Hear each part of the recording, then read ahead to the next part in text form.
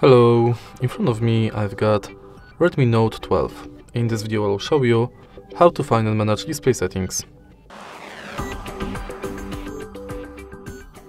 In the beginning, let's go to settings, enter display, and right here you've got all settings for your display.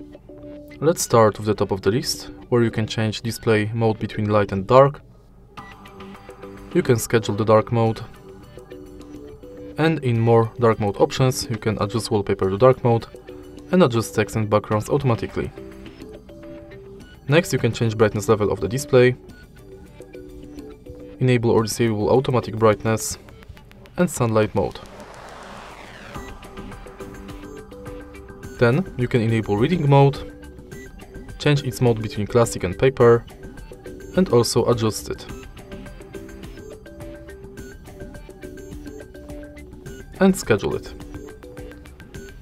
Next, you can change color scheme between vivid, saturated and standard, and color temperature. Then you can change refresh rate between maximum and standard. You can adjust font,